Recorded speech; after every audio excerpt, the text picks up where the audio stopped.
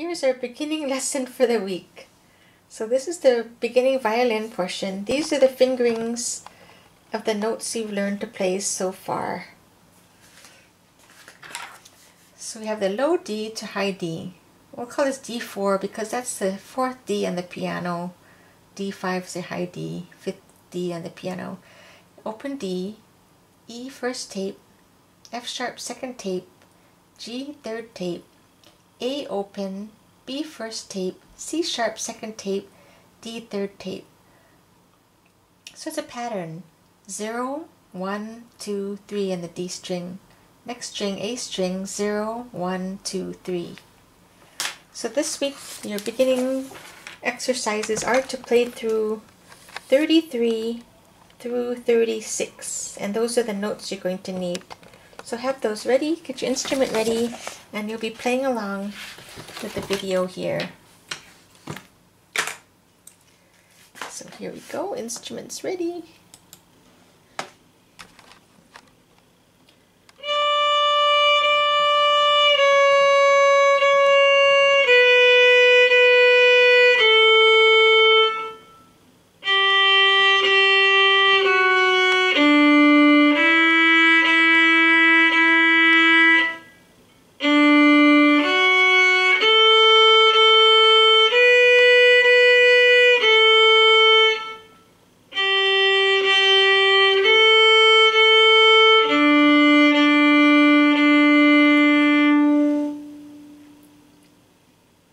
Number 34. The bracket means to hold those fingers down.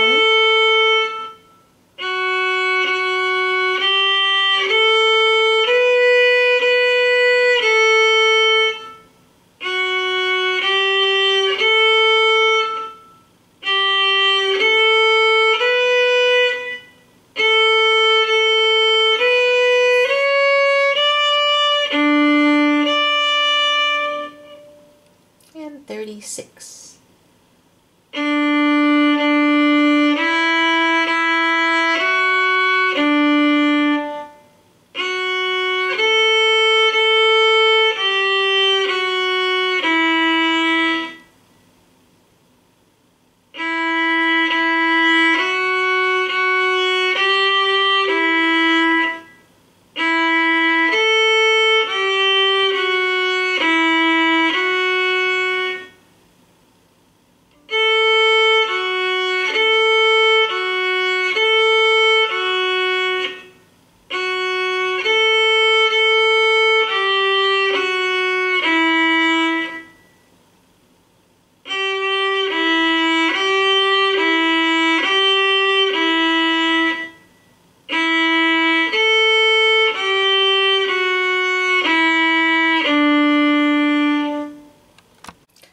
Beginning guitar lesson of the week, alternate strumming.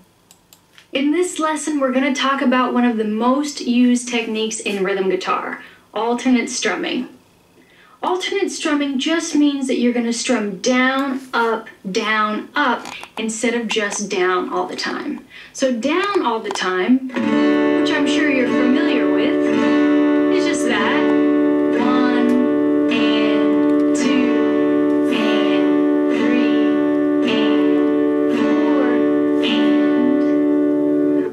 I want you to do down, up. So you've got this D chord, down, up, down, up, down, up, down,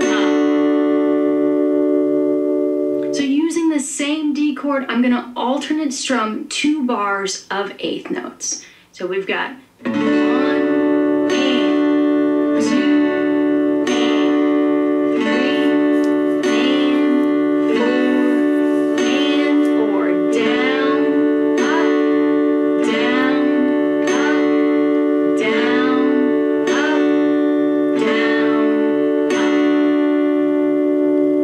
Definitely get used to playing alternate strumming. Beginning guitar chord challenge. Strum 4 times on each chord, starting with the G for 2 minutes.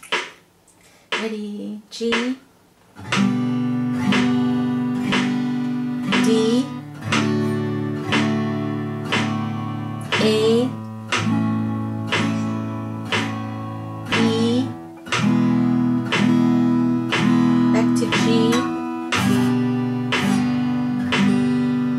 D, A,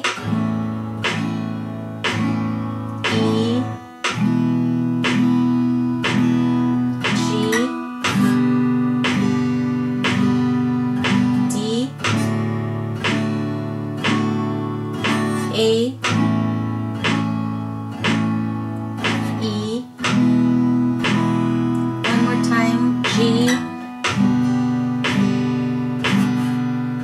D, A, E.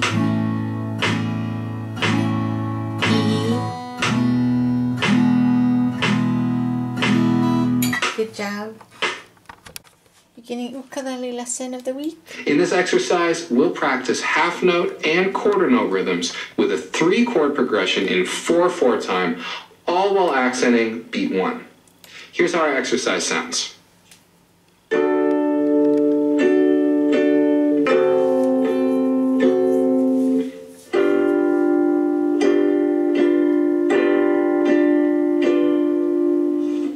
Let's start with the fret hand. We've got 3 chords. We're going to start with D. That's going to be our first, second, and third finger here stacked on the 2nd fret of strings 4, 3, and 2, and then the open 1st string. D7, keep all the fingers where they are. We're going to lift off on the 2nd finger. So our frets, we have 2, open, 2, open. And now G7. We're going to have strings open, 2, 1, 2. Now let's check out the progression. We're going to start with just whole notes for right now. 4 bars. We start with a bar of D. Then we move to D7. Now we have 2 bars of G7.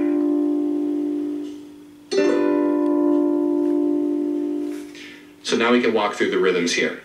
We're going to mix up our strumming for each measure.